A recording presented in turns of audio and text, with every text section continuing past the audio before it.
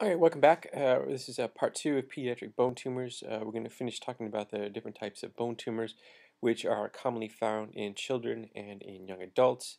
Last time we just ended with talking about non-ossifying fibromas or fibroxanthomas. We'll finish up talking about the other main fibrous lesion, which is fibrous dysplasia. Fibrous dysplasia is not really a bone tumor per se, it's more of a developmental anomaly. The osteoblasts in the bone don't quite develop properly, and you end up with this long area of abnormal bone. And this typically occurs when it's monoostotic as a long segment lesion in a long bone. That's the classic appearance of fibrous dysplasia. Though it can look like many different things, and it can occur in all kinds of bones. The picture on the right here is the classic shepherd's crook deformity, which you get with long-standing fibrous dysplasia. The femur is kind of bowed out and resembles the crook of a stereotypical ancient shepherd wandering some Ionian hillside. So this is what a shepherd's crook deformity looks like, and you can see here this geographic lesion, which is this ground glass appearance to it in places throughout the proximal femur. It's got a narrow zone of transition to it, a typical appearance and location for fibrous dysplasia. In fact, anytime you see a lesion in the proximal femur, you should probably at least entertain the possibility of fibrous dysplasia, just because it's a common place for it to occur. So something to think about in the proximal femur. Think about fibrous dysplasia for things that look there, because it can look sclerotic there as well too. Next up, we'll talk about cystic lesions of the bone, and the two we'll talk about are aneurysmal bone cysts and unicameral bone cysts. Aneurysmal bone cysts are the one that's not really a true tumor. These can be acquired, for example, after trauma, or grow within another tumor, and all they really are collections of blood-filled cavities, which slowly expand over time. Typically, they originate in the metaphysis and are eccentrically located, though by the time you see them, they may be so expansile that you will no longer be able to tell there was once actually eccentrically located. These will continue to grow and expand, and so are treated because they just won't go away. Unicameral bone cysts are really just simple cysts. They're traditionally located in the metaphysis, are centrally located, and look very benign, either geographic 1A or 1B lesions. We see this one right here, this geographic lytic lesion with a narrow zone of transition, non-sclerotic border, centered in the metaphysis of the proximal femur. Obviously, again, we can see they're a child. If they fracture, you'll see the classic fallen fragment sign, which is pretty much pathognomonic for a unicameral bone cyst.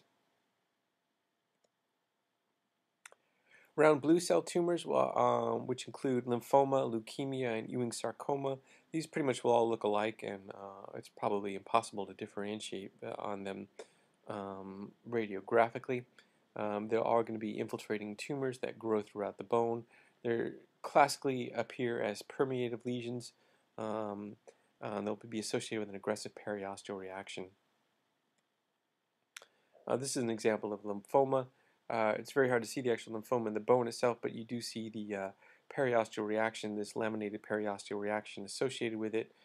When you MRI these lesions, often they'll be very well demarcated and geographic, and that's one of the hallmarks of a lymphoma on MRI in the bone. They can be hard to see sometimes on the radiograph, and your clue may be the periosteal reaction.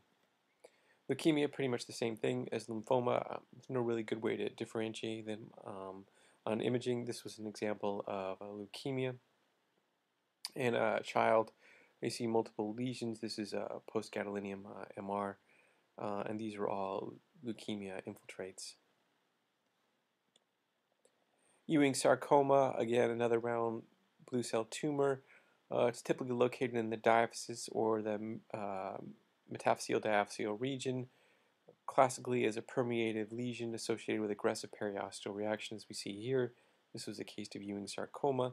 Tend to occur in, say, around the age of 12 or so, though they can occur in younger kids and elderly as well too, and older kids or young adults as well too.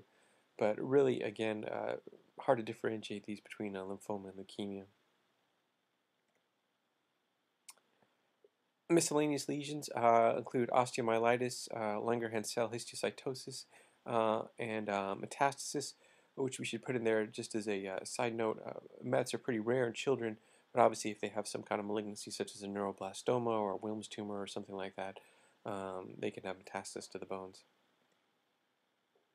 This is an example of osteomyelitis, which shows this geographic lytic lesion with a central bony sequestrum. Langerhans cell histiocytosis would look just like this as well too, so it can be hard to tell apart radiographically, but this was an example of osteomyelitis with a bony sequestrum. This is another example of osteomyelitis. Here you can actually see the tract coursing through the bone, crossing the physis and involving the epiphysis and the metaphysis as well. So this kind of tract where the infection was tracking through the bone out into the adjacent soft tissues. This was a case of TB. TB is one of the infections to think about in kids. This was a case of TB dactylitis. You can see right here this geographic lesion which has a wide zone of transition and this periosteal reaction associated with it. There's probably another focus of involvement right here in the thumb. Classically, you'll see that in the fingers they'll look expansile. Sometimes you'll see this aggressive periosteal reaction with it, and you may see lytic lucencies within the bone. So TB dactylitis is something to keep in mind as a type of osteomyelitis.